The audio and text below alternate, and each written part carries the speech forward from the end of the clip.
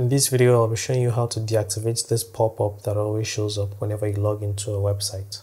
Alright, so I'm on this website right now, and this is a fake website where I can enter a fake username and a fake password. If I tap login, you can see that this shows up asking me if I want to save the password or not. So this is like the Google Password Manager asking you to save your password. So you can just swipe this way to get rid of that notification. But to deactivate it, here's what you need to do. So you can head over to your phone settings by tapping on settings up here.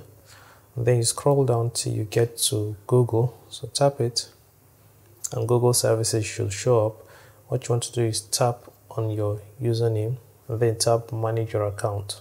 So this is going to show up. Swipe this way and then tap security and then scroll all the way to the bottom. And when you see password manager, you tap it. Down here where it says settings, you tap it as well. And you can see this is the option that says offer to save passwords. So if you deactivate this, you will no longer get that pop-up notification anymore.